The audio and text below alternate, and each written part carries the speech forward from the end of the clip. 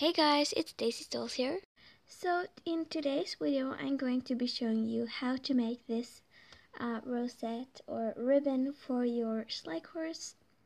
So this is a collab with Jim's Bonanza Boy Brayer.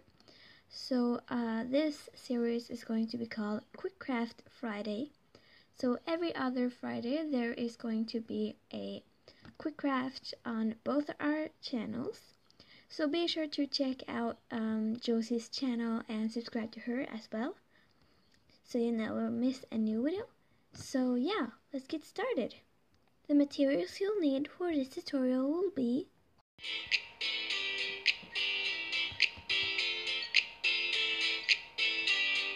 So the first step is to find a picture on your PC of a rosette that you like, and then you print it out like this, and then you want to cut it out very neatly.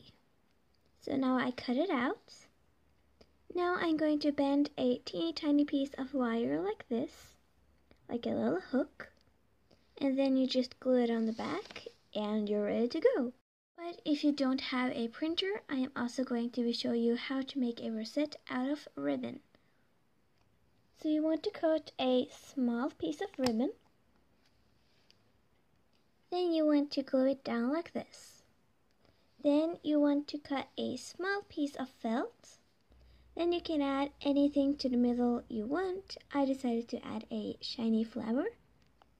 Then you want to glue the two ribbons on the back. Then you just add the wire hook on the back and you're done. Thank you guys so much for watching this video. And before you leave, don't forget to check out Josie's channel. I'll put the name in the description.